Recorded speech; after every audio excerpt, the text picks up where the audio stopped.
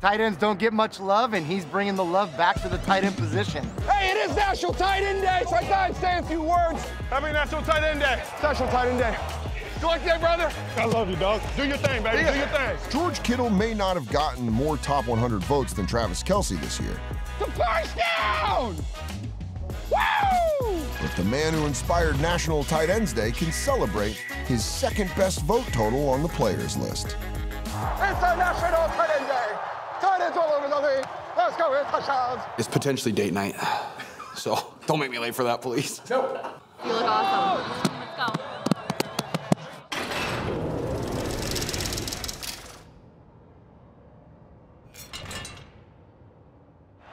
Choose your fighter. Yeah, I've known George ever since I played at Iowa, so I was a young pup when I met G. The guy the fans see and the guy the NFL sees, that's the real George. Kittle is actually a funny guy, really, on the field. He's always talking. Will you just yell at me the whole game, please? I'm gonna yell at you the whole game. Thank you. Yeah, I know. I love that. Oh, I got you so good. Oh! Is George Kittle the gold standard for blocking tight ends? I think he's the gold standard for a lot of things. I remember seeing the clip of him, pancaking someone to the ground and laughing. Not a ton of people at the skill position, tight end, who are pass catchers, enjoy contact. He loves contact. Man, I done tripped over somebody's foot. No, you didn't. That was all me. George is finishing blocks, looking to drive guys into the ground. Doesn't matter, linebacker, defensive end, D-tackle on a wham block. This guy just wants to compete, wants to be physical, and I think above all wants to see the team win.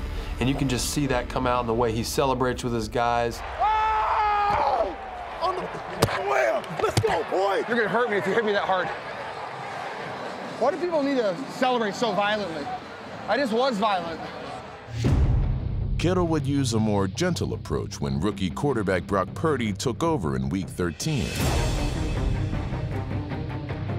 They connected for 7 touchdowns on an NFC Championship run.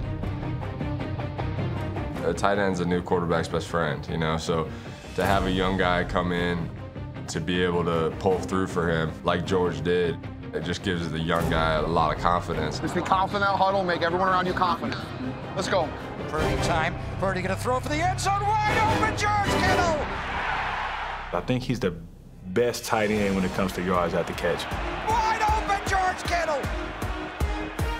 He's definitely the triple threat. Once he got the ball in his hands, he runs like a running back, runs routes like a receiver, and block like an offensive lineman. Hey, you the man. You the man, G.K. Kittle in the back of the end zone.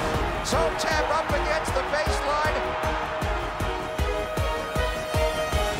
Kittle was there for the rookie with a clutch catch to send the 49ers to the NFC Championship. That's a guy that you want on your team, and that's a guy that doesn't come around very often. Here's my family up there. Hi, guys.